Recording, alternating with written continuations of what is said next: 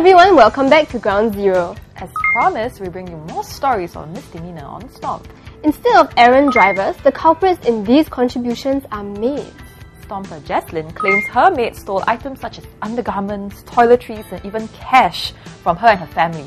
The Stomper also found notebooks containing erotic diary entries and cuttings of sexy women that the maid had hidden.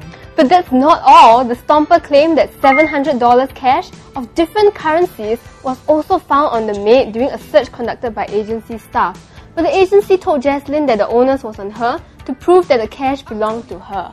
Jesslyn also claimed that the maid covered her baby from head to toe with a sarong in the middle of the night.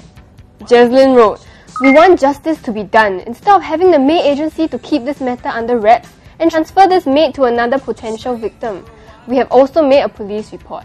In another incident, Stomper Tang Tang noticed that two maids were sleeping at the void deck of a block in Woodlands Ring Road at around 4 p.m. on July 10th. An unattended pram with a baby inside was nearby. Oh dear. The Stomper says the baby was crying, but the maids continued sleeping. The Stomper wrote, "What if the baby pram was pushed away by some stranger?" Marty Lee left this comment that was food for thought. "I don't need a luxurious life now. You know why? Because I decided to give up my job to work from home as a tutor. My children are mine to bring up and not a stranger's, especially ones like these. Eat your words, agreed and wrote. That's why it's best to look after your own child just like in the old days."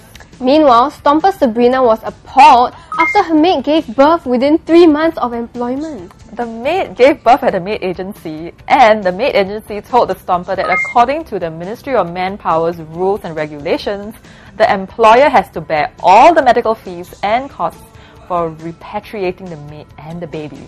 The Stomper wrote, "In the first place, the maid should have been at least 6 months pregnant when she arrived in Singapore. So how could she have passed the full medical checkup?" Exactly. The Stomper added, "Furthermore, the medical checkup is handled by the maid agency and not me. As such, shouldn't the maid agency be responsible for the costs or at least go after the doctor who did the medical checkup?" Sabrina says that the Ministry of Manpower informed her that they would not mediate because it has nothing to do with them as they only issue work permits. Marlene Gui suggested that Sabrina make a police report before going to see the minister in her area for help, while Greenie had this explanation for how the maid managed to pass the medical examination. Many blame the agent, doctor, etc. But could it be the maid got her urine sample from another non-pregnant maid? That's what I heard from someone. In our next clip, we find out how Singapore's Good Samaritans make a difference in the lives of people and animals. So stay tuned!